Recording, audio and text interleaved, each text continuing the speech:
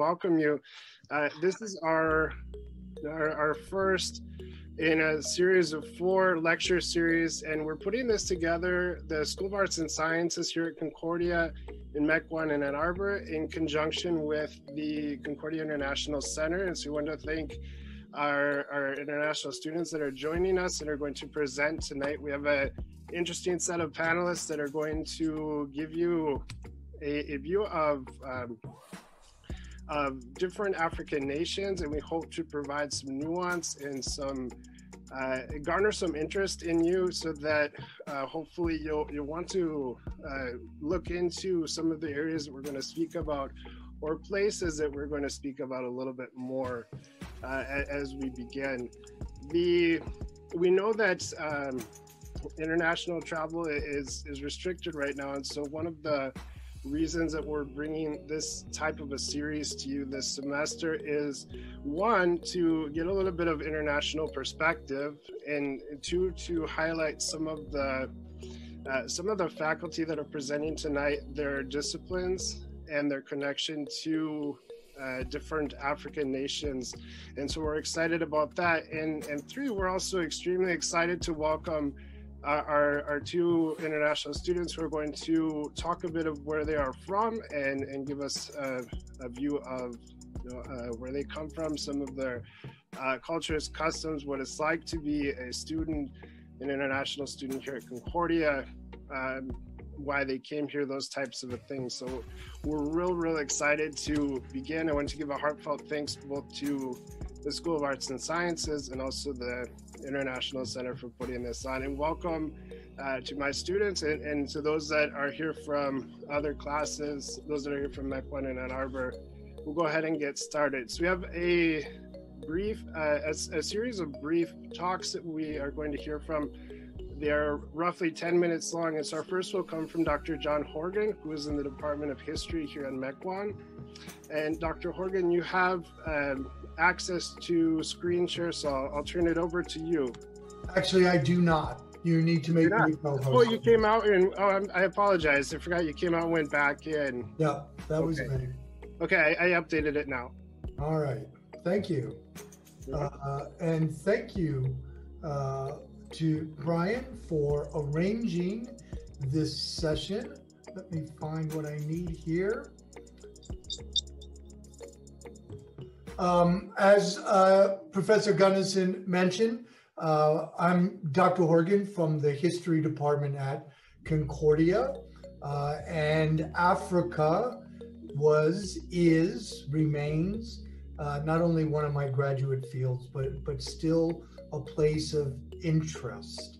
I'm sorry to say I still have not visited the continent, but it's still on my bucket list of things to do. And when Professor Gunderson invited me to join in the discussion, I asked to go first because I wanted to take a look at a more continent-wide view of Africa and highlight some characteristics of the continent. And of course, this is not easy to do in 10 minutes, but I am determined to do that. But as I've told my students in my Modern Africa course that I'm teaching this semester, this is an impossible task to undertake. So we'll try and limit ourselves to only that which is possible. And so I'd like to sort of go around the continent using the infographic that you see on the screen to talk about and hopefully dispel a lot of stereotypes that Westerners, but in particular Americans, have about Africa. I think on the whole, Europeans are generally much better informed and much more aware of the situations, the issues, the conditions throughout the continent. Americans, not as much. You rarely ever see a story appearing in newspapers or on the news or even in general interest magazines about the continent, unless of course it's something really, really bad. And we always like to play up disasters here in the United States, but hopefully I can undercut some of those. So there are a lot of misconceptions about Africa, partly because most often, at least here in the United States, all we ever hear about is its struggles. And it does have struggles. It does have food security issues. There are water issues. There are housing issues, particularly in some of the largest cities that have some of the world's biggest slums. There is remnants of European colonialism that have retarded Africa's growth. But that's not all that Africa is about. And many of those issues, even the three specific ones on food, water, and housing, those are issues that are common all over the globe. Although it always seems, at least in Africa, that the issues are far more extreme, sometimes much more profound, and of course affect many more people, because Africa is the second largest continent on the earth behind Asia, and it currently has a population of just under 1.4 billion people. So it's true, when something goes wrong or is going wrong in Africa, it often affects a lot more people, than if it's the same sort of issue that might confront the United States or might confront China or another country like that.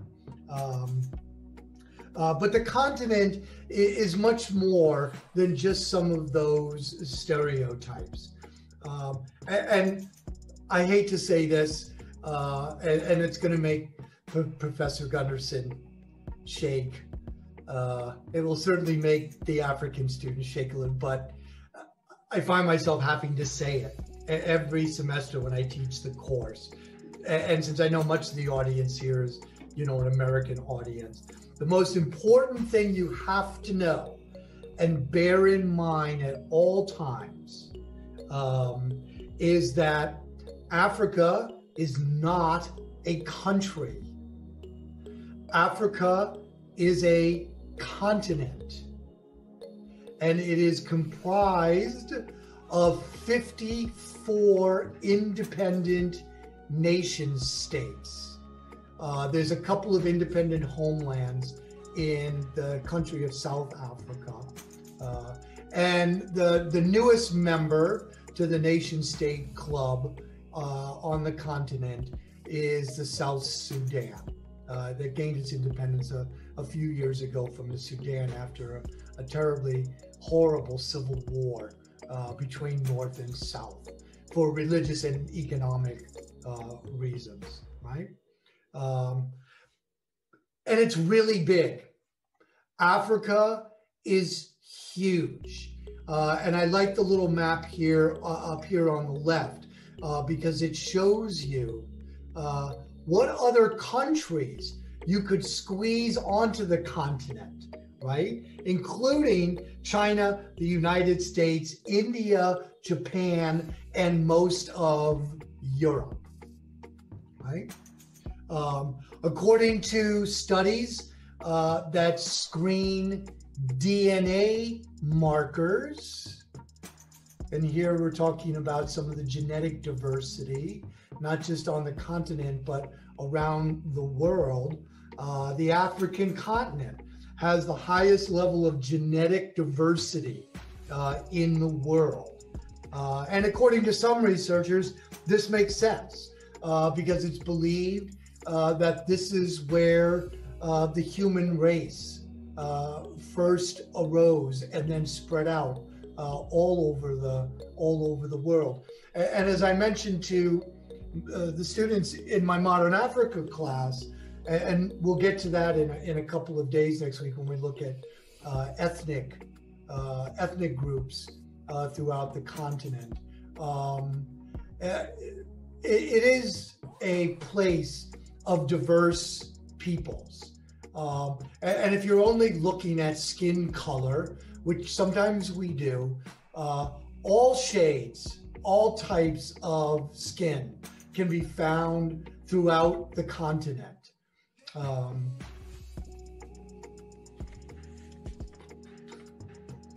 Africa is also probably one of the most, if not the most, multilingual of all of the continents of the world. Arabic is the most widely spoken language, but it's also home to over 2,000 other languages. And just as a sort of couple of points of reference, Nigeria and Cameroon here in West Africa have more than 500 spoken languages. That's just in Nigeria. And there's 200 spoken languages in Cameroon.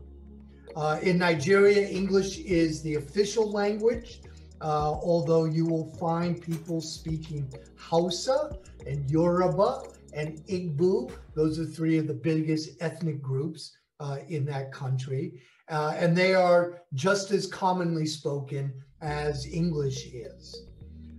In Cameroon, French, English, and German have all been official languages at one time in the country. But if you ever get a chance to visit, you're also likely to hear Fulfide, Iwando, or Frangolese, which is some fractured combination of French and English. Down in the south of the continent in South Africa, that country has 11 official languages. And when we talk about official languages from a nation state perspective, what that generally means is that at least all government documents are usually published in all of the official languages. So imagine 11 of them. And they include Zulu, Xhosa, Afrikaans, which is sort of a bastardized form of Dutch. The Dutch were some of the original European settlers in Southern Africa. And they also speak English as well. Right? In terms of religion, Islam is the dominant religion in Africa. Christianity is second. You find most of the Islamic countries in the northern part of the continent, especially grouped around the Sahara, but also coming down the east coast. Christianity is much more prevalent in the middle part of the continent and toward the south. And that's largely just based on the groups of people who came into Africa hundreds or thousands of years ago. By 2050, there are some projections that nearly 40% of all Christians in the world will live in sub-Saharan Africa. Right?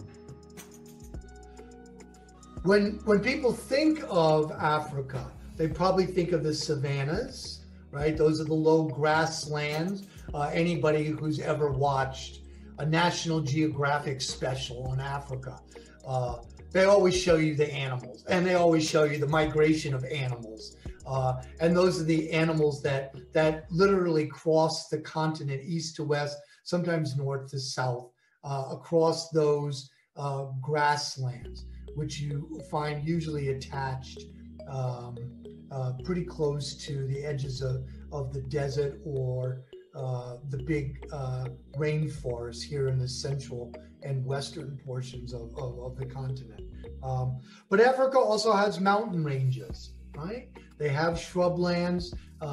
They have great coastlines around the entirety of the continent, the Atlantic, the Indian Ocean, the Mediterranean Sea here in the north. They do have a set of Great Lakes that you find here in this area of the continent includes Lake Victoria and Lake Tanganyika, and they're oftentimes referred to as the Great Lakes of the continent.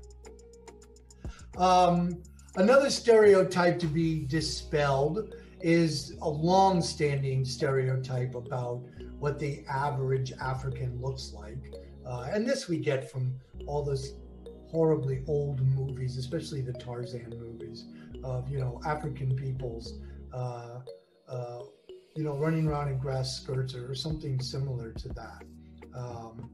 But actually 37% of Africans today on the continent live in urban areas. And over the next 30 years, Africa will be the fastest urbanizing region in the world. But that's going to come with lots of difficulties, especially keeping up with housing and infrastructure, utilities, etc. So there's a lot of challenges ahead for Africa's urban area. The United Nations projects that Africa will be home to nearly 40% of the world's population, pretty much comparable to Asia. The same report predicts that by 2100, a mere 79 years away, right? That half of the world's most populous countries will be found in Africa. Right now, only Nigeria is on the top 10 list of populous countries. But the birth rates in Africa as a whole are pretty phenomenal, and they certainly eclipse the birth rates both in Europe as well as in North America, both Canada and the United States. Poverty, of course, is an issue, right? And it's always an issue with that many people in a region of the world where supplies are sometimes short, revenues are always lacking, but many African economies are making rapid progress since this newest era of globalization. We've seen the rate of poverty and the number of impoverished people on the continent drop substantially, in some cases almost by half. But African countries right now, 5 or 6 of them, are in the top 10 of the fastest growing economies around the world. And that includes Ethiopia, Ghana, Ethiopia's here, Ghana, and the Ivory Coast over here in the West, right? And then finally, because I promised I would keep to my 10, in my Africa course this semester, I spend a lot of time beginning about halfway through the course when we really do a deep dive into the culture of Africa. And I'm going to plug a video series. It was made by Nature and the folks at National Geographic. It's an 8-part series, and they go around to the different areas of the continent. Each episode of roughly 15 minutes tells the story of 2 different people or groups of people. Of course, there's also a little bit of time devoted to the animals, because it wouldn't be Nature series or National Geographic without animals involved. But you learn a lot of really interesting and fascinating cultural moments that get no headlines and get no news. The one that I always remember and impressed me the most is the initiation rites of a 12-year-old little boy who goes on his first salt caravan at the Sahara. But there's all kinds of really interesting stories that play out in that series. And along with this series, I always take time to talk with the students about the issues of water and food and housing. Health security has become a really big issue throughout the continent. Economy, of course, one of the most recent interesting developments in economy and economics across the continent is the investments by China in building infrastructure and businesses around Africa. We also look at conflict minerals, not just diamonds, which was the original conflict, but also a mineral called coltran, C-O-L-T-R-A-N. The largest reserve of it in the world is located here in the northern area of the Congo.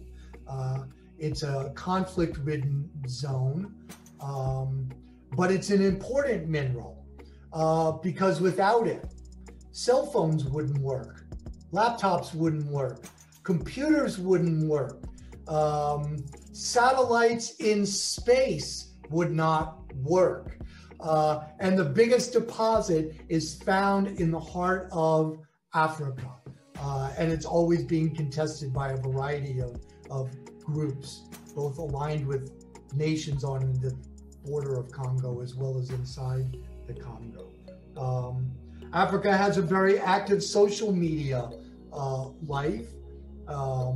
And one of the interesting stories that I relay to them is in those parts of the continent where electricity is sometimes an issue. A couple of guys who developed a little device that you attach to a bicycle wheel, and you can put your cell phone in it and then pedal the bike around in order to charge the cell phone. It's extremely clever, right? And it came out of a couple of, need from a couple of guys in Africa.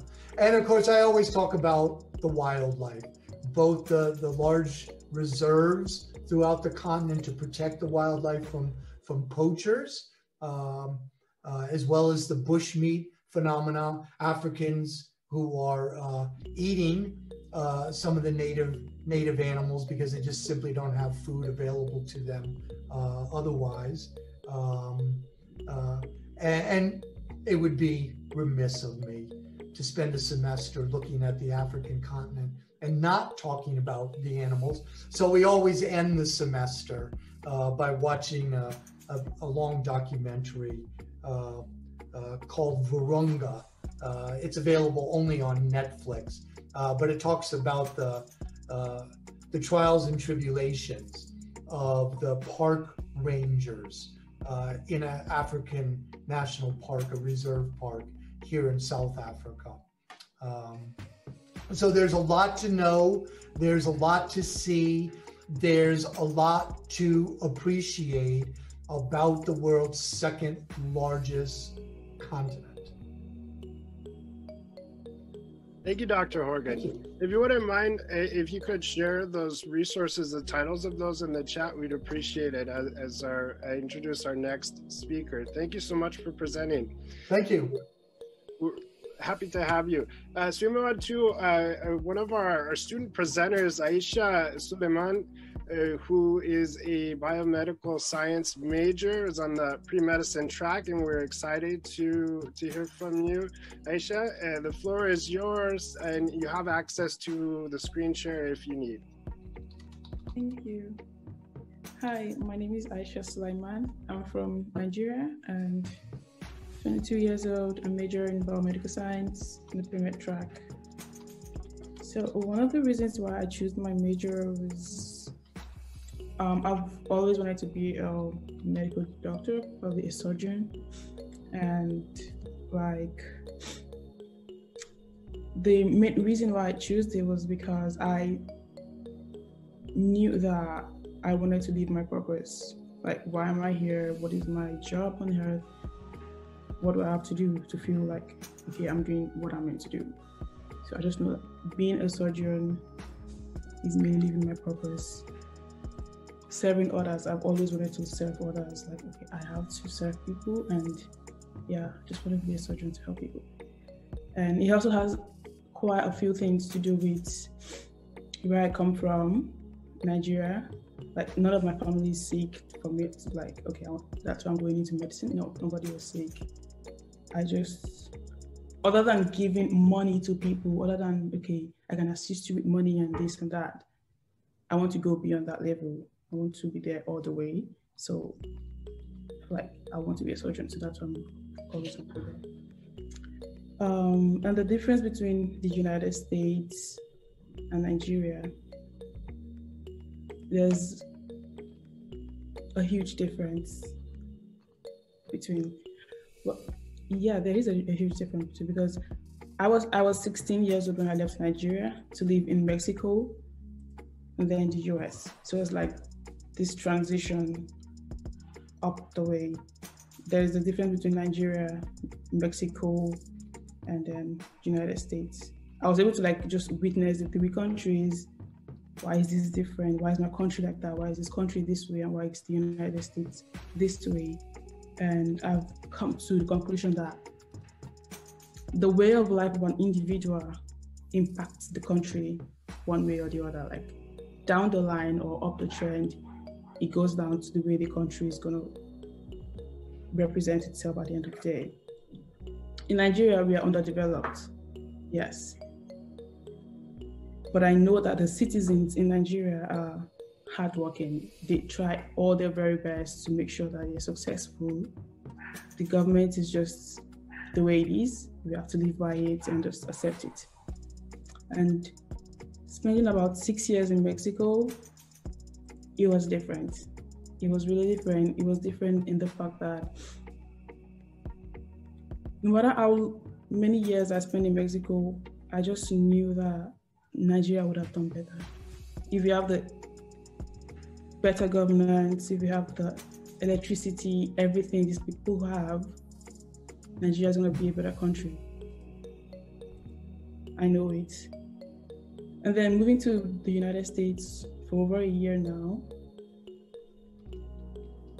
there is quite a number of different, there is like a huge difference between Mexico itself and the United States. There is the vast difference. The citizens, the way the students want to go to school,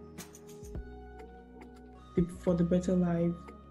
Yeah, there's quite a huge difference. And that's why my major keeps pushing me, motivating me that I have to be a surgeon, I have to go back to my homeland, I have to do something for these people, not just my country, other countries in Africa as well. They need better healthcare system, other like aids to help students, young children fulfill their dreams, regardless of if their government, the government is lacking behind in that aspect. Yeah, that's one of the reasons. And the third one was what growing up in Nigeria was like.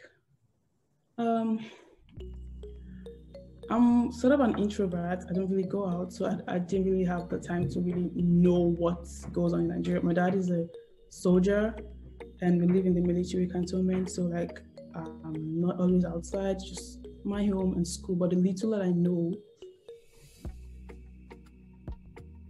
Nigeria can be a scary place overall. Like I feel like I feel more safe in the United States, Mexico than home.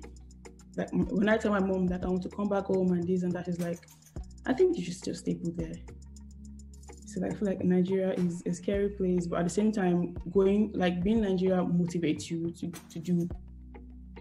do better. The citizens, the students, the people, they are always on their feet working 9 to 5 for a better life. So like being in Nigeria is just like there's no day, no time.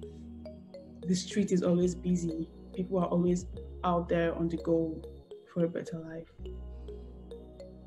And I'm grateful for that. Grateful I can go there. Thank you. Thank you, Aishat. That was wonderful. I appreciate you presenting, and it was beautiful to hear your story. I know there'll be some questions that the attendees will want to ask you. As you're listening, jot down your questions, because we should have a short period at the end where we can ask some questions, as well as for Dr. Horgan. We're going to continue with the presentations. I will want to present Reverend Dr. Ron Mudge. He is from the Department of Theology, and he and his wife Lisa served as missionaries in the French-speaking West African countries of Ivory Coast and Togo from 1997 to 2006. While teaching theology in formal settings and at seminary, Dr. Mudge used biblical teaching to engage in differences between African and American cultures. So he'll speak on the intersection of theology and life in the Ivory Coast and Togo, focusing on cultures that stress faithfulness to the group. With this in mind, you will highlight social obligations, shame culture, the role of spirits, respect for the elderly, and polygamy. So Reverend Dr. Mudge, the floor is yours. All right, thank you very much. To follow up a little bit on what Dr. Horgan had to say, he mentioned that Christianity is big in Africa and growing, and I was involved, I guess, on the business side of that. As the church is growing more and more, they're interested in studying theology, studying the Bible, developing local leadership to be pastors and leaders in the church, and that's what my role was. Just to give one relatively impressive example. The church Makani Jesus in Ethiopia is a church of more than 10 million members. So we've got some big churches in Africa. I worked in French-speaking countries, Ivory Coast and Togo, and I worked most closely with the Gere people in Ivory Coast. I learned the language well enough to converse. It's a challenging language, but did learn the language and the culture of people. And in my role teaching theology and doing a lot of learning of culture and interacting with God's word, I found that I would sometimes think of it as maybe a triangle. If you think of three places, one place is Africa, or let's say Ivory Coast Gere culture. We can compare that to American culture, and then we can compare that to the different biblical cultures that we see, and that can really be quite enlightening. So one of the things I want to talk about is cultures that stress faithfulness to a group. That's different in many cases from the way Americans do things. We tend to be much more individualistic with the idea of we want to pull ourselves up by our bootstraps and make for ourselves and that sort of thing. And perhaps an example of that drives the point home is Social Security. In America, if you pay into Social Security, when it comes time to retire, Social Security will pay back to you. And so in a sense, your younger self is caring for your older self. And you've managed to take care of yourself even when you're old and not working anymore, and you don't need anybody. In the Gere culture, and I'll talk most specifically about them because I know them best. I imagine this applies in other settings as well. But in the Gere culture, there is no Social Security. We talked a little bit about some of the poverty issues. There's really nothing like that to speak of. So what happens if you get sick? You don't have some insurance to help you. What happens when you get old? You don't have Social Security to help you. So in among the Gere people, it's done by relationships. At the family level, relatively large families, at the extended family level, clans and tribes of people caring for each other.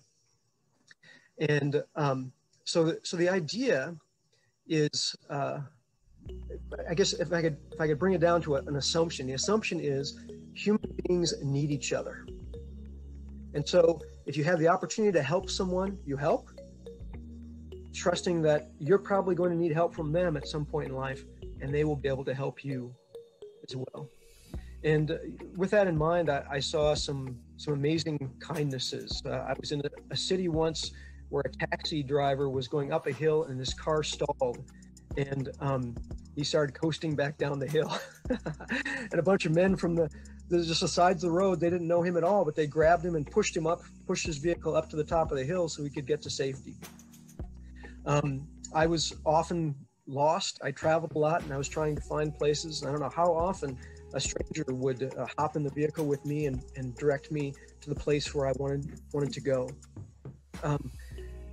When I would travel with African friends, wherever we would go, they would be building networks, getting to know people, giving small gifts, helping each other out. And that's all part of the bigger picture of people need each other. And the way that it works out in a family, especially, is if someone gets sick, everyone in the family pitches in. When someone's too old to work in a productive way where they're bringing food or money into the family cares for them. Well, how does this relate to the Bible? I think we have some individuality and quite a bit of this faithfulness to the group in the Bible as well, especially in the Old Testament. If you think of Abraham, if he had trouble, he couldn't call the police. There were no police. He couldn't call in the military. There was no military. It was his extended family. And so with the extended family, they cared for each other. And if they needed to basically engage in a police action or a military action, they did that. So really the organization of family and then ultimately tribes and even the people of Israel was built to great extents in the same sort of way that I saw among the Gary people. In a situation like this, social obligations are very important. How do you organize a society? How do you make it work? People need to respect everyone in the family, know how authority works in the family, and do their part. And so, again, to distinguish a little bit from American culture, in many cases, families in America will often have this idea of independence, where a parent or parents would say to the child, you can do whatever you want, just tell us what you'd like to do and we'll try to make that happen. There's a similar attitude among the Gary people, but it's in the bigger picture of how can we make things work out well for our family overall? So there are conversations where the family can't afford to send everybody to school through high school sometimes or into college sometimes. And so the leader of the family interacting with the rest of the family decides who will play which roles. They might say there's a daughter who's especially smart and she's doing well in school, so let's help her to continue. Maybe there's another daughter who's more gifted at sewing, so we try to help her to get an opportunity to grow in that, do some sort of an internship and develop her own business. And so the family's all working together for that, and each member is taught as they grow up to pride themselves in caring for their family. If you want to try to decode a culture, a good place to start is by asking, how do you know a person is a good person? And so among the Gary people, it's someone who does right by their family, who does what they're supposed to relate well to their family. On the other side of that, shame is the negative side. It's when things don't happen the way they're supposed to. As Americans, I think we tend to think of shame as more an emotion, something that, something happened and it made you feel bad, and it's usually a pretty bad thing. Where the society is organized in a way where people are caring for each other in groups, shame is a means of social control. So if someone doesn't do what they're supposed to do, then the family shuns them. And to compare to America, that's like saying, you can't have Social Security, you can't have insurance. So there's a fair amount of power behind that idea. If a person does something that brings shame upon them, they want to resolve that so they can be part of the family again and have support of the family. Another interesting aspect of African culture is an understanding of spirits. The Gary people believe that there are all kinds of spirits in the world. I think most Americans would maybe refer to angels or angels and demons. But for the most part, I think in America, people either don't believe in angels and demons or don't really believe in the sense that they might actually do something. But in Africa, there is this thought that there are many powers, there are spiritual forces at work. And as you read through the Bible, the African view certainly seems to fit the biblical view quite well, where we see quite a bit of talk about, again, angels, demons, spirits that are active. Coming back to talk about family organization, I'd like to talk a little bit about the role of the elderly. I think in America, perhaps it's because we're success driven, perhaps. But there's a point where our grandparents are no longer really getting it done at work. Maybe retired, doing their own thing, and we love them and we care about them, but they end up being kind of off to the side in things. Whereas in Africa, in the Gary culture especially, the Gary people would have what they call the bull, and the bull is the oldest male in the extended family. I actually am the bull in my family right now. But it's the oldest living male, and he has leadership in the family as long as his mind is still functioning well. And maybe a comparison, if you've seen one of the Godfather movies without all the violence, but going to the Godfather, having conversations, getting things figured out. How are we going to work this out? How are we going to do things? Because especially in these sort of social settings, an elder knows an awful lot. They're very wise. They know how to manage people. They know how to make good decisions. And that's key to family leadership. And that's another place where we see quite a bit of that in the Old Testament especially as well, where the elder Abraham, Isaac, Jacob, the family turns to them. The family respects them throughout. And let me end on kind of a, I don't know, maybe controversial note and talk a little bit about polygamy. For the most part, American tradition is not polygamy. Just two people married at one time. But in some places among the Gary people, polygamy is still practiced. And you can see a little bit of that from the whole idea of the social. The Gary people don't find a lot of wealth in paper money. They find wealth in human beings. So a man would think, the more wives I have, the more children I can have, the more work we can do, farming, businesses, the wealthier I will be. And so there's value in that. I think Americans might react initially, at least, to say, well, at least that's not the way we do it around here. But again, if you read it in the Old Testament, very clearly there were leaders who practiced polygamy in a way somewhat similar to what we see in Africa. And there's even an interesting, and from my work, an important note in the New Testament that if a man has more than one wife, he should not be an elder or a pastor. But that's really the only limitation. Among mission work, I've heard of cases where people have encouraged a man who becomes Christian to divorce his wives. Well, the Bible doesn't tell us we're supposed to divorce anybody either. And that often will put the wife in a very difficult social and financial situation. So again, one more point where we find some connection between the Old Testament especially and Africa. Thank you very much. Thank you, Dr. Mudge. Great job. Thank you. Everyone so far has been wonderful. I appreciate your participation in your presentation. We'll move now to student Abigail Teres, who is going to speak to us about her home country of Ethiopia. She's another of our international students here at Concordia. Abigail, you have the floor, and you have access to the screen share if you'd like. Thank you, Dr. Gunderson. Let me share my screen here. Can you guys see it? We can see it.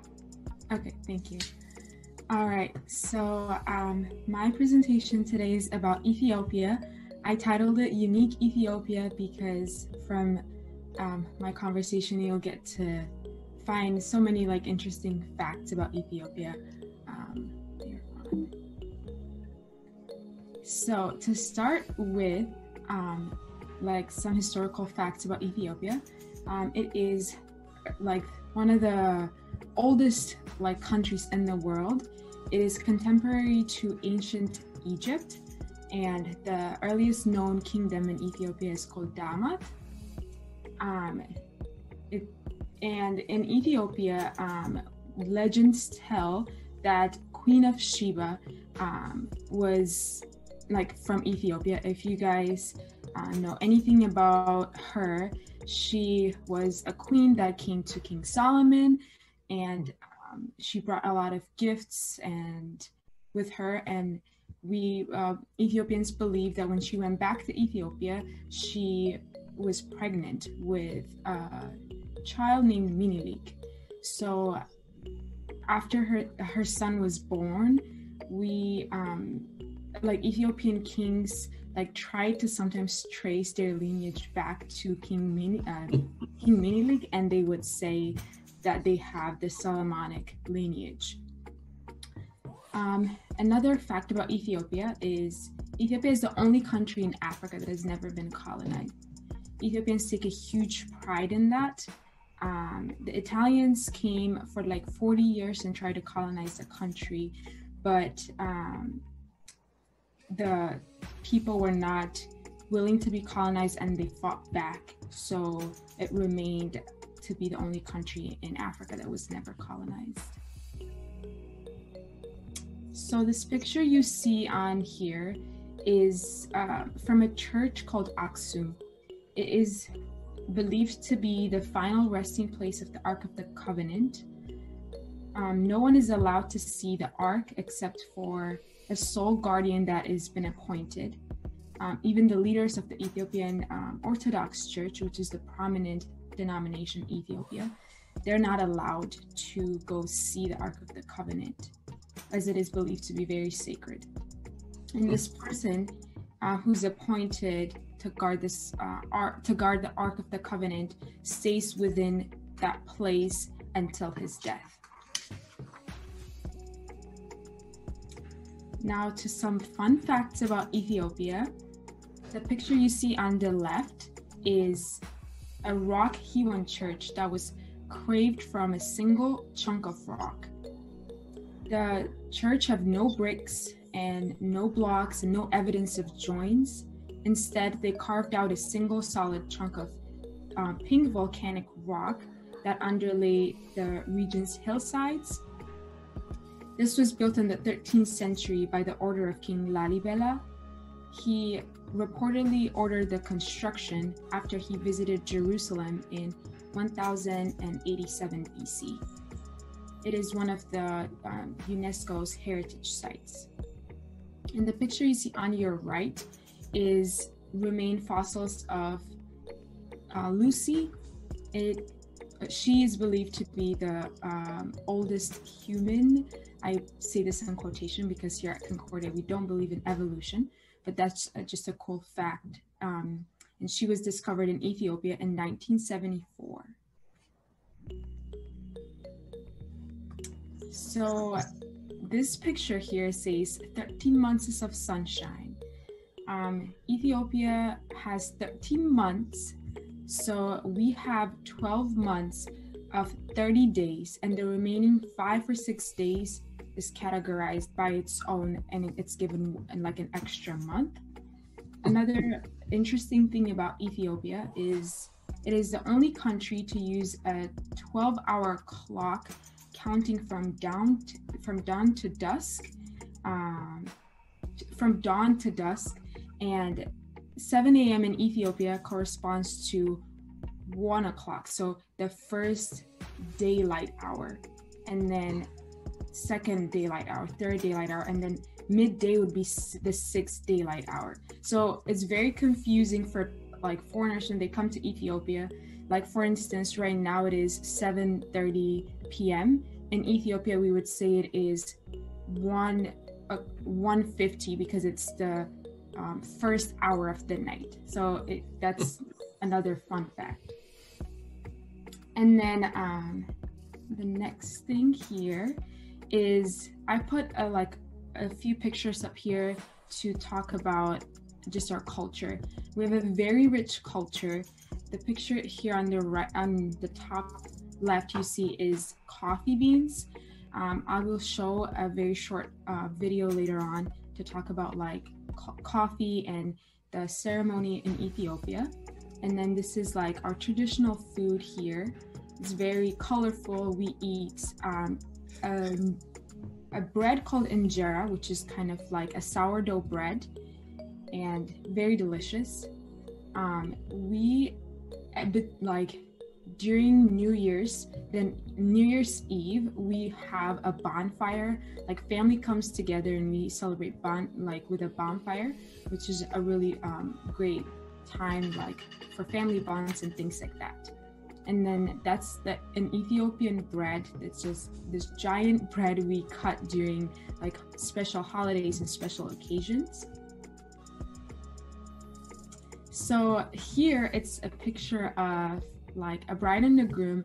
I put it up here because weddings are very big celebration in Ethiopia. It's not just two people getting married. It's like this family coming together, but everybody gets invited. Like weddings there's like 400, 500 weddings. Like invitation is very common and is not even considered a big wedding.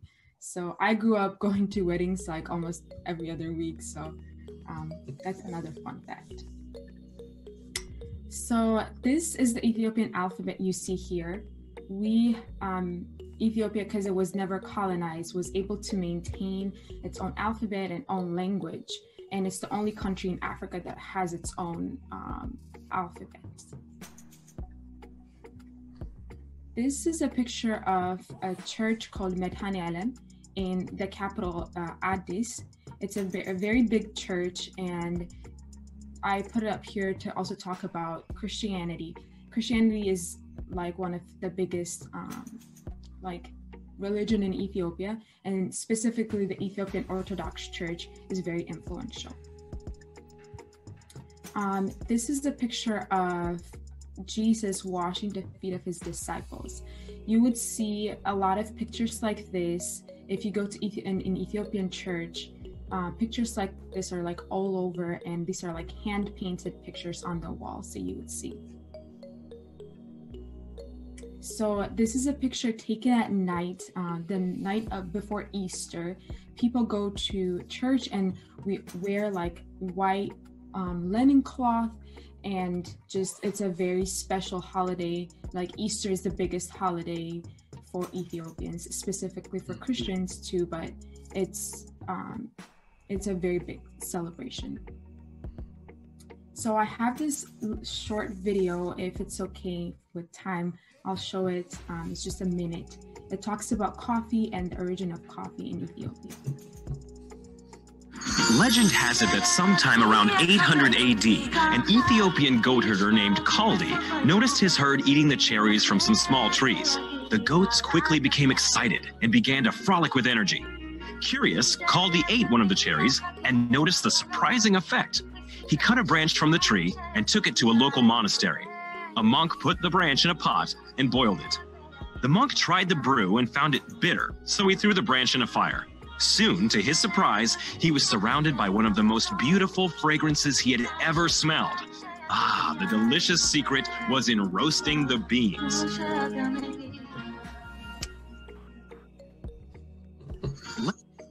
This is just a little story behind, and there's another video also like 1 minute long that talks about just the Ethiopian coffee ceremony, because this is a very big thing in Ethiopia.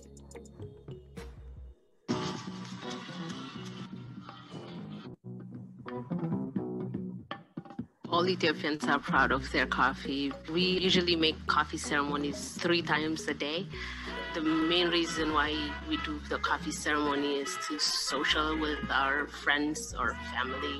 It is the most important hospitality. I've been making coffee since I was 12 years old. First, you have to wash the green beans, and then we roast it.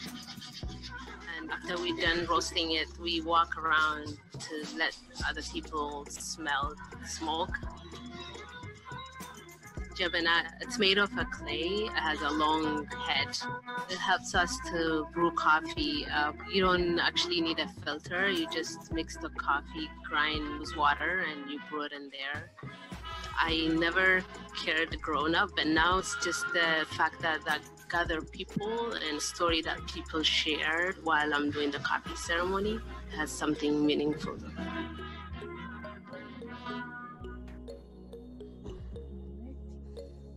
And that's all I have for you guys. Thank you so much for listening. Thank you, Abby. Great job. Well, I want to thank all of the presenters. I was going to present as well, but the presentations were so fascinating.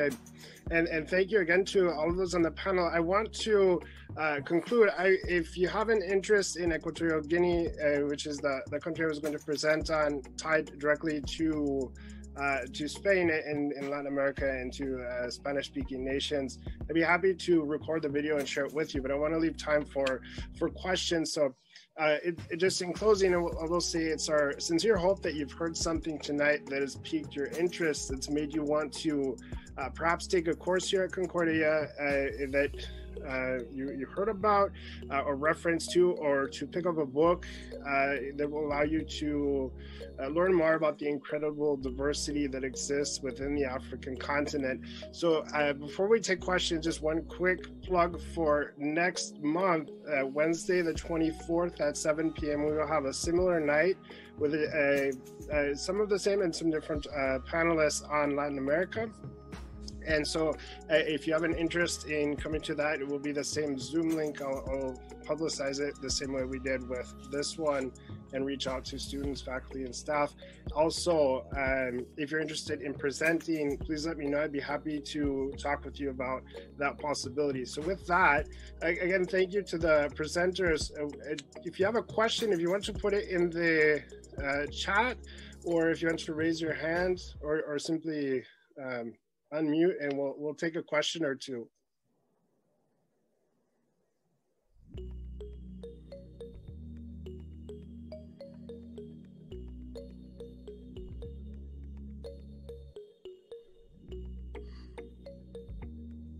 Yeah, I have a question for our presenters this evening, specifically our international students.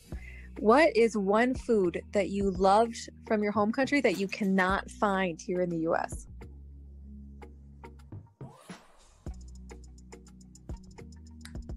I love kitfo, but I can find it here, like if you go to an Ethiopian restaurant.